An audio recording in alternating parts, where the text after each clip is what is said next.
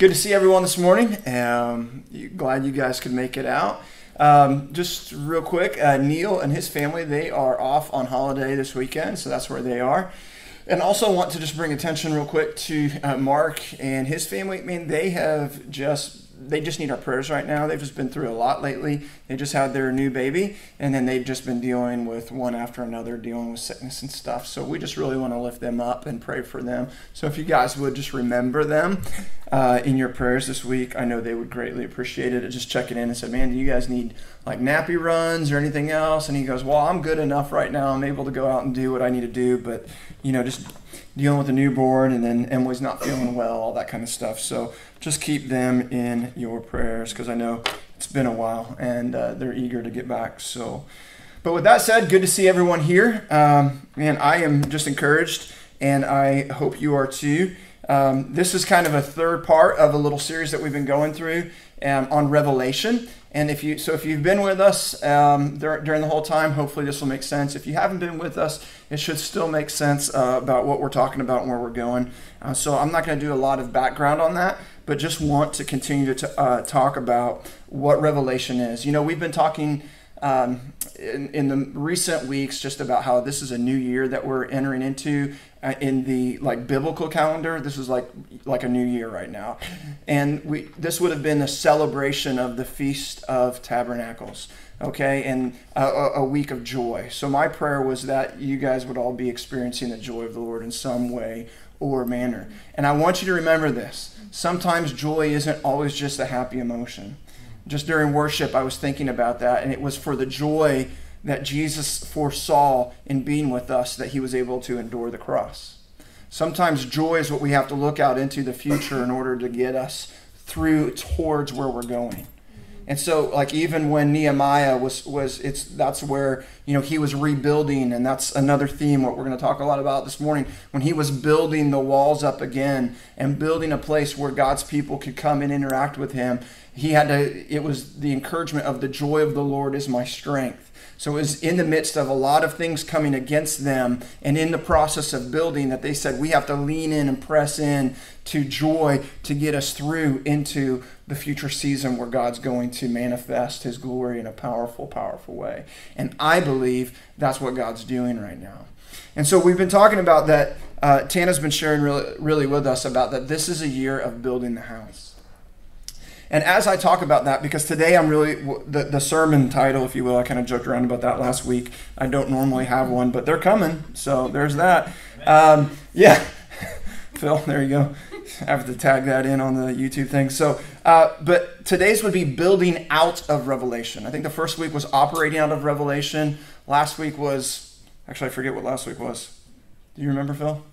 I don't even remember. It was something, but this is building out of Revelation.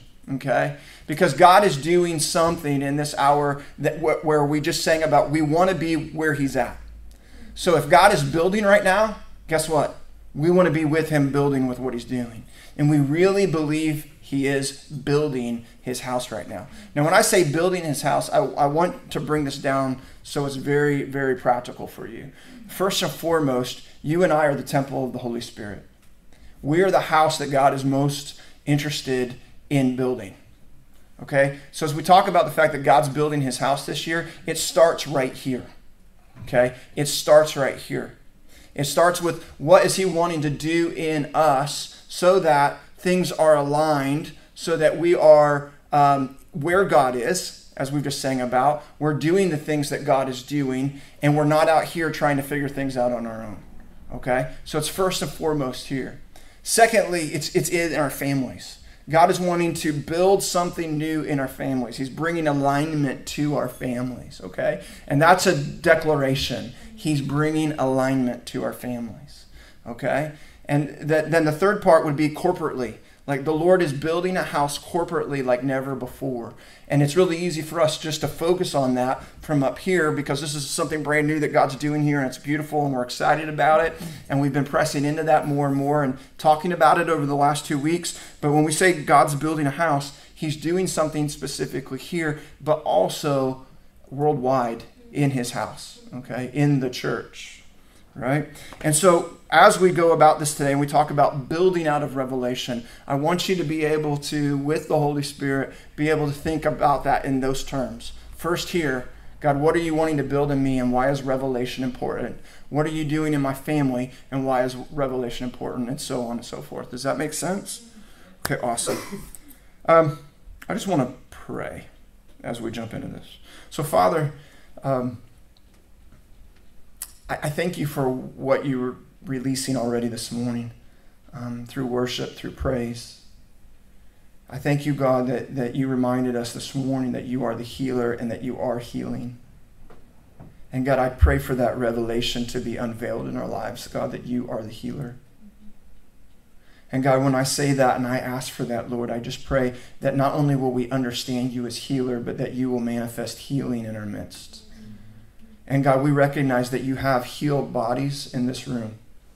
You have healed trauma and mental things in this room. Amen. And we recognize that, and we praise you and thank you for it. But God, we know that you are building a house and a place where your power is demonstrated more and more. Because when your power is demonstrated, it reveals your very nature and your very name. And you are Yahweh Rapha. You are the great healer.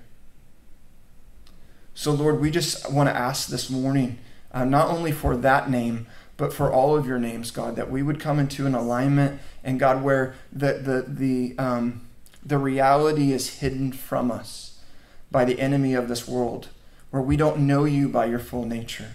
That God, that you would give us the spirit of wisdom and revelation so that we would know you in your entirety. And so that God, that you would manifest your presence and your glory in such a way, Lord, where the actual nations of the world will be drawn to you. So God, we just humble ourselves before you this morning. And God, I just humble myself before you. And Lord, let the meditations of my heart and the preparation, God, just be able to be released. And Holy Spirit, you have free reign. You have free reign to take this wherever you want it. So minister to us now in Jesus' name. Amen. So building out of revelation. I touched real quick last week, and I talked about the ecclesia. And I'm going to be hitting on some passages that we've been using in this whole series. But do you remember that? Matthew 16, where Peter said, Jesus, I know who you are. You're the Christ, the Son of the living God. And Jesus said to him, that was not knowledge that you had in flesh and blood, but my Father revealed that to you. And then we talked about how we said on the basis of that revelation, Jesus said this, and on this rock I will build my church. And the church again is ecclesia. Do you guys remember some of that from last week? If you didn't, the idea of ecclesia that Jesus was saying there, this is my ruling, governing, legislative body on earth. Now, I do believe that one of the things, a journey that the Lord's going to take us on corporately is understanding that essence of what he says in our corporate realities. God wants to build us as a governmental, if you will, parliament here. But we reflect God's government. We reflect his government. We reflect the government of Jesus because it's on his shoulders, the scripture tells us. And it's always increasing. The kingdom and the government that is on Jesus' shoulders is always increasing. So if we want to be where he's at, we want to be in an increasing revelation of understanding how to be not just a good place to come on a Sunday morning and feel warm and fuzzy and see beautiful faces, which is all part of it. That's part okios, which is the Greek talks about. That's a part of us coming together and experiencing family, and we'll continue to do that. But I think he's wanting to build us into a place where we actually operate with the power and the authority that he's given us in Christ in order to, if you will, use this word again, bring alignment to earth as it is in heaven. Okay? So that's what Jesus meant when he said, I will build my church. That's what he's building. So if we, as like us all together and the leaders of this community aren't in line with what Jesus is building in his ecclesia or building as the ecclesia, then we're not going to, remember this, the gates of hell will prevail. Because if we are not where Jesus is at and building where he is building, then the gates of hell will prevail. And the reason I say that is because he said, upon this rock I will build my church, and then the gates of hell will not prevail. So again, if the gates of hell are prevailing in your life, if you're constantly in this battle against the enemy and he seems to always be winning, then a question that we have to ask ourselves is, are we in alignment with knowing Jesus as the Son of the living God? Are we pursuing him? Are we worshiping him? Are we in an intimate relationship and fellowship with him? And are we where he is? You have to remember this, because Jesus, which we say it all the time, but I think it's so important, when Jesus was building God's kingdom on earth, he was always in the right place at the right time. Wasn't he? He was always in the right place at the right time. And we now, with the same spirit that he walked in, have that same ability and calling and purpose to be where he is, right? So I say all of that to say, so building on revelation would be building on Jesus, right, as the chief cornerstone. But today, for the next few minutes, I want to talk about building out or up out of Revelation. So to start there, I want to go to 1 Kings chapter 3. So if you guys have your Bibles and you want to turn there and follow along, you can. I've referenced this a few times, but haven't really dealt with it too much. So 1 Kings chapter 3, it is about Solomon, who is David's son. And David had in his heart to build a house for God. Good timing, right? He wanted to build a house for God. But it wasn't in God's timing or in God's alignment and plan and purpose for David to build that house. Okay? It was for his son to build that house. And David was in agreement with that, so he walked in that. You know, and we have to remember that as we walk with Jesus. Sometimes our own desires can try to take us into places that isn't where the Lord is. Even if they're good, godly desires. Sometimes those things will try to take us and again, formulate something that comes out of our own power and our own mind. Just like David, he could have forced his hand and said, but God, you are looking for a place to dwell. I know your heart. And so I'm going to build you a house. Even when God said to him, no, I don't want you to do it. I want my son to do it. Does that make sense? And so David says, okay, well then Solomon comes up, he's made king, and we start reading what happens in chapter 3. It says this, then Solomon formed a marriage alliance with Pharaoh, king of Egypt, and took Pharaoh's daughter and brought her to the city of David until he had finished building his own house and the house of the Lord and the wall around Jerusalem. So I'm not going to worry about Pharaoh's daughter right now, but we see that this is a time that Solomon is getting ready to build. Okay? The people were still sacrificing on high places because there was no house built for the name of the Lord until those days. Now Solomon loved the Lord, walking in the statutes of his father David, except he sacrificed and burnt incense on the high places. The king went to Gibeon to sacrifice there, for that was the great high place. Solomon offered 1,000 burnt offerings on the altar. That's a lot. That's a lot of animals that died that day. In Gibeon, the Lord appeared to Solomon in a dream at night, and God said to him, ask what you wish me to give to you. Man, isn't that awesome? The Lord asking us to ask him. You know, sometimes we can just stop for a moment and just think about that and go, man, I wish God would ask me just to ask him whatever I want. But he has.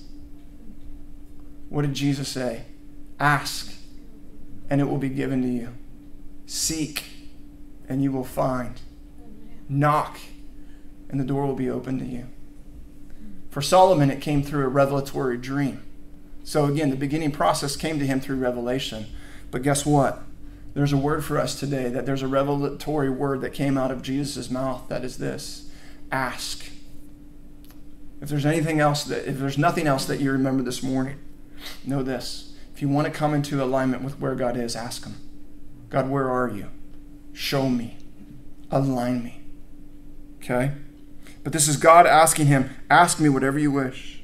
Then Solomon said, verse 6, you have shown great loving kindness to your servant David, my father, according as he walked before you in truth and righteousness, in truth and righteousness and uprightness of heart toward you.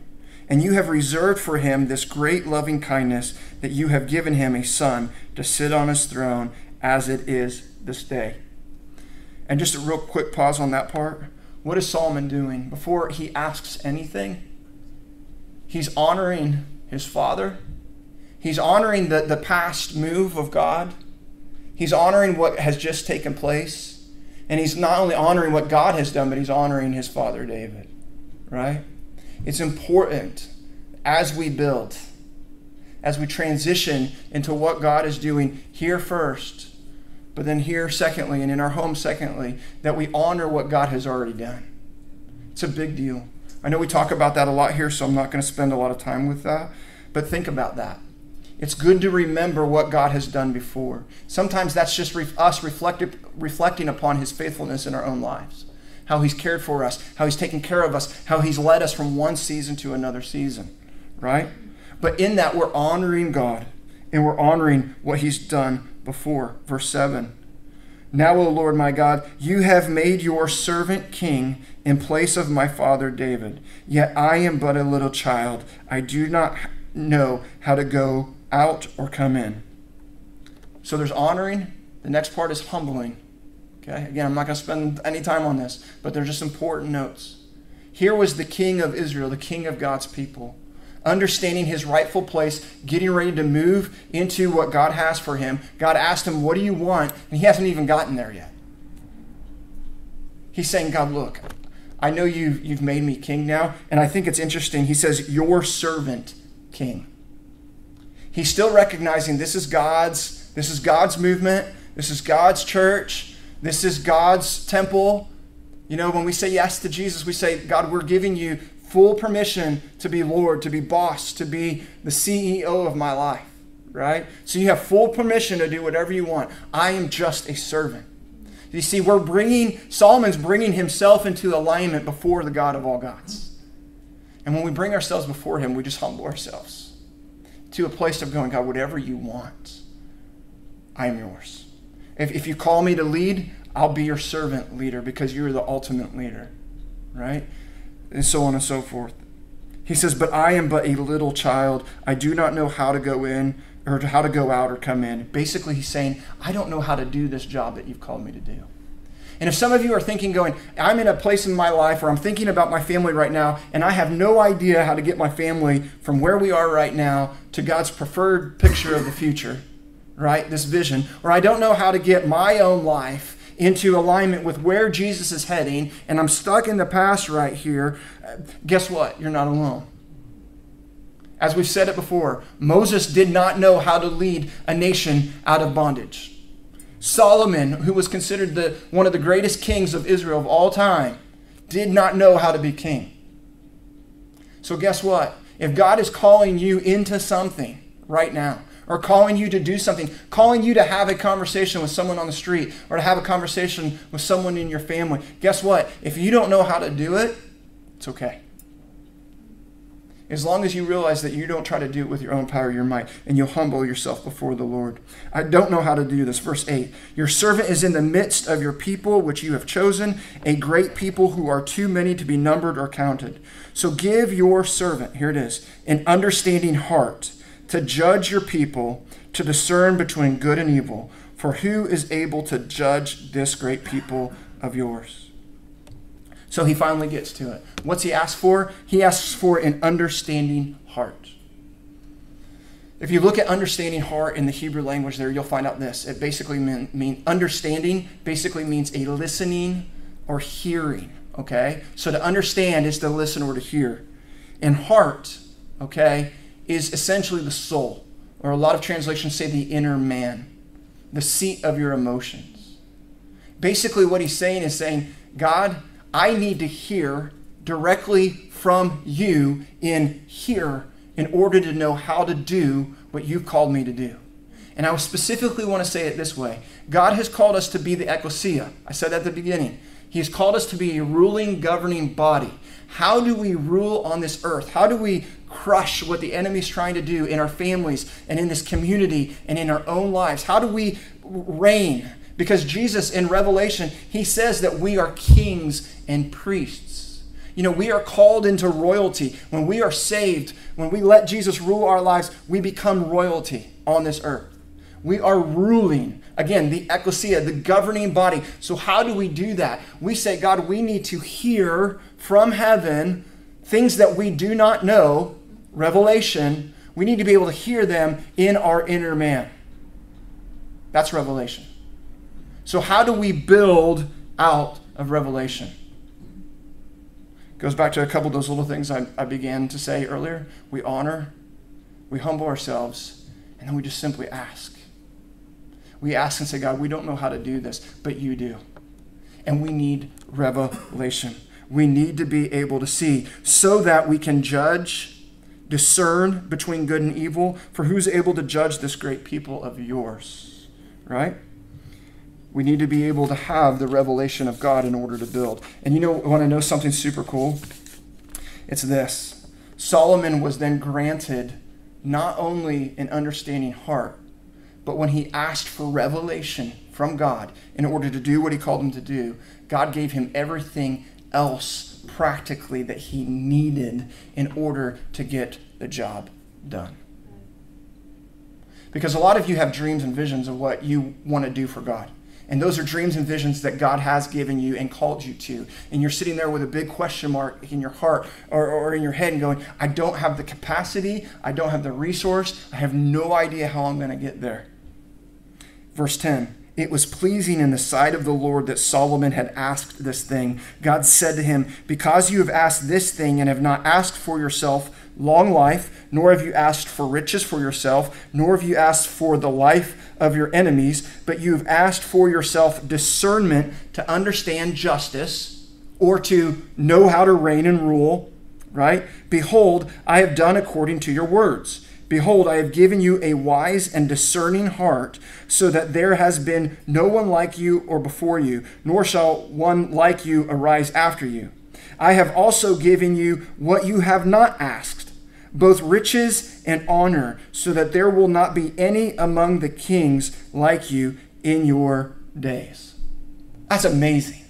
That's absolutely amazing. And you know what happened? 7 years later, Solomon built the most majestic, most beautiful, most magnificent house for God. He built it. And you know what happened as he built out of revelation? And as he had all of this wealth, and if you continue to read 1 Kings 3, 4, 5, and you look at 2 Chronicles 1, 2, 3, all of those, or 4, 5, 6, 7, actually, all of those talk about Solomon's. I really encourage you to go read it. It's absolutely fascinating because he built his life on hearing God's voice and what God was saying, not on his own thoughts, not on his own opinions, not on the greatest principles in this life. But when he built it on that, what was the outcome? We don't have time to look at it right now, but the outcome was this. The glory of God, the glory cloud came and dwelt in the temple.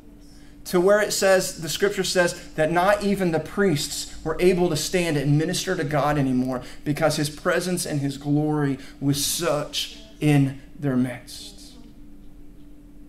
And then Solomon gets up and he prays and dedicates the house to the Lord. And not only then was the glory already there, but then fire fell from heaven in sight of everyone's eyes and consumed every sacrifice that was on the altar. Now I want to ask you a question. Do you believe that God still moves like that this day? Do you believe that he wants to manifest his glory and his power in this hour? I didn't mean for that to rhyme, but it kind of.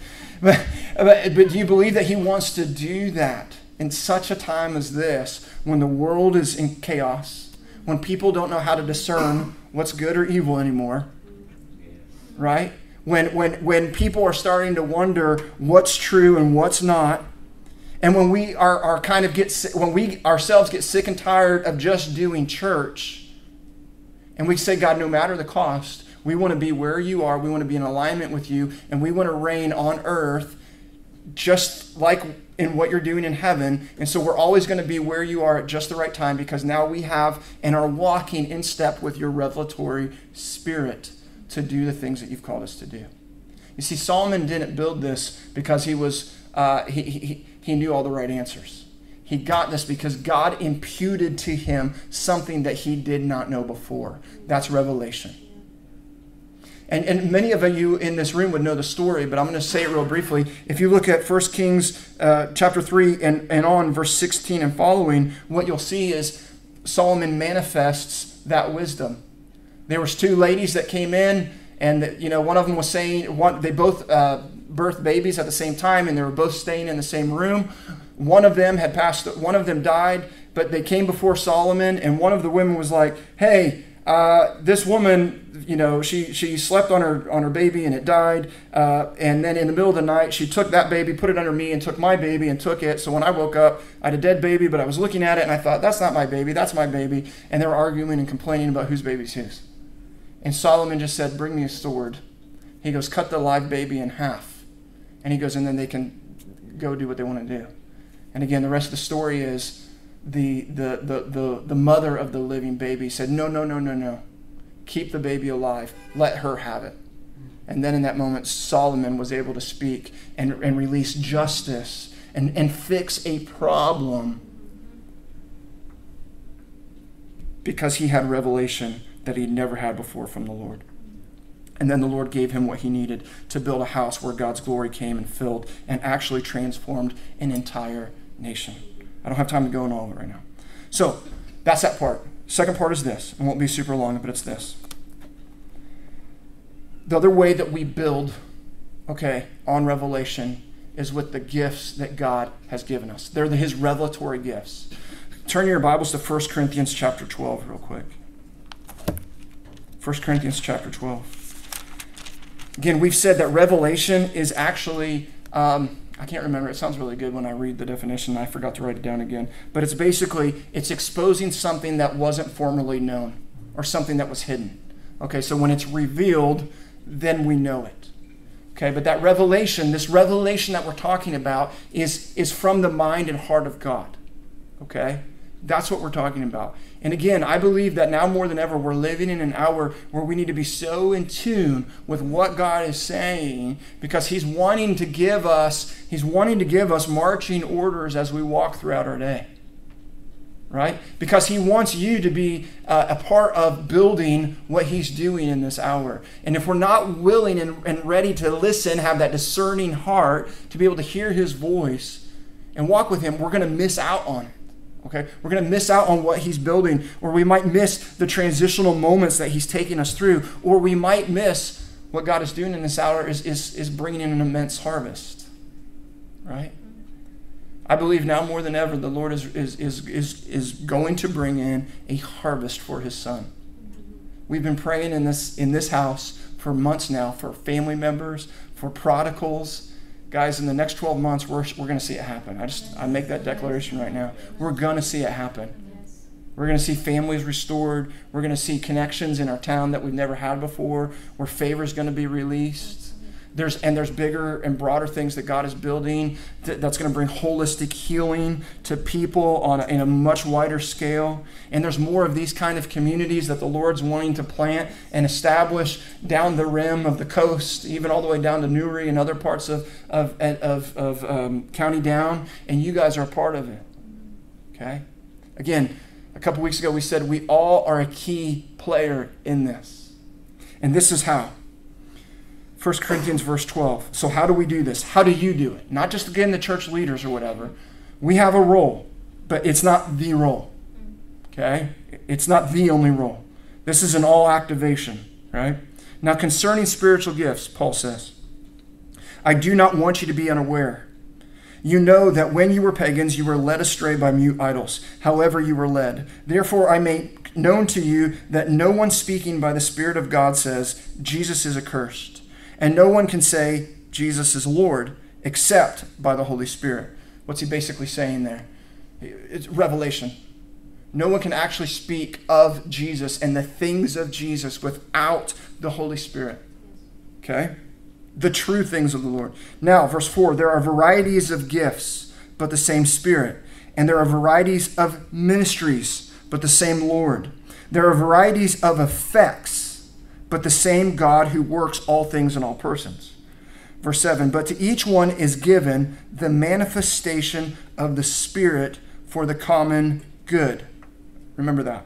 For to one is given the word of wisdom through the Spirit, and to another the word of knowledge, according to the same Spirit. To another, faith by the same Spirit, and to another, gifts of healing by the one Spirit, and to another, the effecting of miracles, and to another, prophecy, and to another, the discernment of spirits, to another, various kinds of tongues, and to another, interpretation of tongues. But one and the same Spirit works all these things, distributing to each one individually just as he wills. Now, a few notes there. I want to go back. Did you notice how many times we read wisdom, knowledge, discernment, all these words? What did Solomon ask for? An understanding or a discerning heart, right? I would like to propose what Solomon was asking for that he didn't even know he was asking for was the revelatory Spirit of God to be put upon him. And we know that that's exactly what happened, because when God moves, and in the Old Testament, he would anoint his king.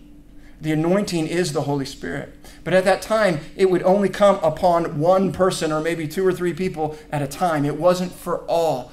But because of what Jesus did, what we celebrated just a few moments ago through his death and resurrection on the cross, he ascended into heaven and he poured out his Spirit,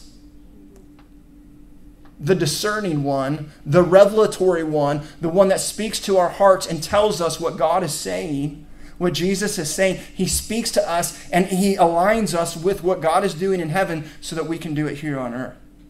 Do you see the connection here? Okay, it's important.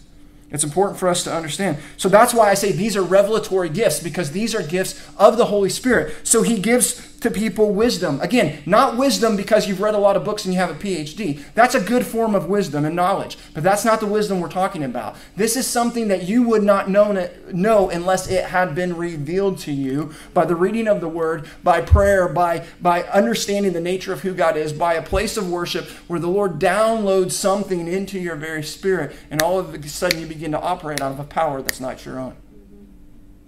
Okay? Wisdom. To another, knowledge, certain pieces of information that God gives you, okay? All that kind of stuff. I'm not going to go through all these right now. That's what the sermon is about. But look at verse 6. Verse 7. But to each one is given the manifestation of the Spirit for what? The common good. Now, if you flip your page, maybe you don't have to in your Bible, but 1 Corinthians 13, it's the infamous love chapter, right? Now, I want to preface this because this is really, really important. Revelation without love is nothing. Yes. And let me say that one more time. Revelation without love is nothing. If you don't believe me, read chapter 13, verses 1 through 3. Okay? Revelation without love is nothing. And we are building, and God is building a place where we have to, even as the body of Christ, even as the enemy is trying to divide the body of Christ in this hour, now more than ever, we need to be exercising love to a greater degree, now more than ever. Okay? This is important, guys. I'm not going to go deep into that right now, but I want you to hear that. Now, I'm going to land the plane here. 1 Corinthians 14, verse 1. So he says, pursue love, yet desire earnestly. It says spiritual gifts, or revelatory gifts, revelation, but especially that you may prophesy.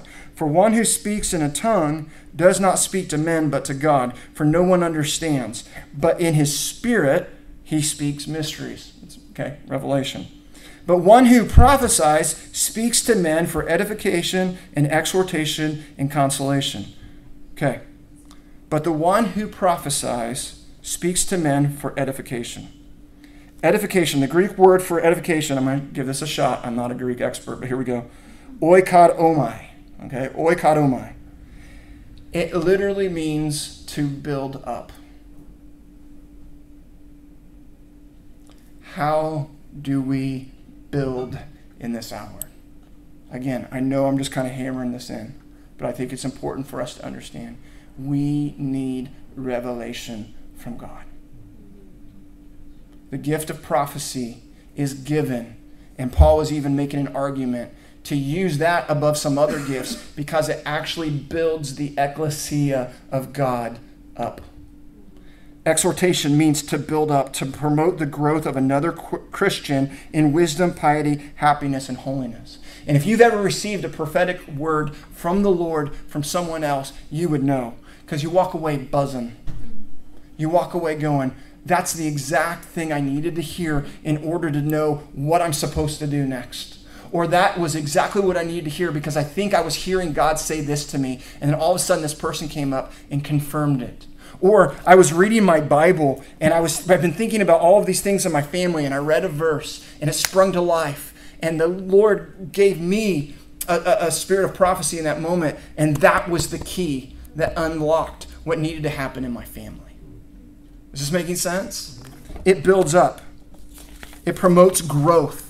Exhortation, it means it's actually has the same root word where we get the Greek word for the Holy Spirit, which is the paraclete. It's paraklesis, is exhortation, which means to encourage or to console. And then it says consolation, and it's basically to calm or console or to comfort or to persuade. I'm sharing all of that and saying all of that because another way of reading verse 4 is this. The one who prophesies builds the ecclesia. So you might say, okay, Aaron, that all sounds great, but how do I get that? Because some of you in here, you have the gift of prophecy, and you may not even know it. But we need you to exercise your revelatory gift in order so we can begin to see the body of Christ built in a way that it's never been built before. And some of you go, well, I want to do that. I want to be able to prophesy. I'm not sure I even understand it. Guess what? Solomon didn't know how to build a temple for God, but he just humbly asked and desired in the place of humility to have a discerning heart, to have a prophetic heart so that he would hear from heaven, hear what God is saying, so that he could then release it out here and then see the house of God being built around him. And the voice of God, the presence of God is accessible for not only unlocking and knowing how to build our lives, to speak into our families, to speak into this community, and to speak into the community at large. And he wants to. You see, this is where our role comes in. So how do I do it? This is the end. We'll just do everything that we just read. What did Solomon do? He asked. In Luke, again, we've referenced this passage before, talking about a good father giving good gifts. And he said, nah, if your son is going to ask for a piece of bread, you're not going to give him a scorpion, would you? And so they said, and then Jesus said, so how much would a earthly father not do that to his son? How much more if you ask our Father in heaven to give you a discerning heart, to give you the Holy Spirit himself? How much more will he give that to you? Just ask. Come into the place of honoring what God has done. Humble yourself and say, God, I need you. I don't know how to come in and out. I don't know how to break this thing in my own life. I don't know how to build into my family. I don't know what to do next. I don't know where to move. I don't know what to, whatever. God, would you please reveal it to me? And would you let me hear from heaven? Then the scripture said, desire earnestly the spiritual gifts, especially prophecy, so that you can build the house of the Lord. And then finally this. We need, again, I mentioned it earlier, we just need to continue to love each other like we've never loved each other before. Because without the revelation of God and without love, then it's nothing. Okay? So we could have the most charismatic, tongue-speaking, angels showing up in our midst, amazing miracles of God, a cloud of God show up right here. I want all that. But without love, it's nothing. Without a humble heart, without a discerning spirit, I don't say it's nothing. You understand what I'm saying? That's a big deal. But guess what? Solomon didn't get it all right. He didn't keep himself aligned with where God was. So that was all great for the moment. But he needed something more. And that more was the future king of his father, Jesus, that was to come to position us in the right place, to constantly be cleansed, to constantly be washed, to constantly be realigned, so that we can walk with a repentant lifestyle to say, God, I want to be exactly where you are. Reveal to me, give me a discerning heart, and help me to love people around me really, really, really well. So that, God, we would see your glory manifested in ways that you've yet to do it on this earth before. Because I believe that's God's desire. I don't know about you, but it's mine. If you would stand.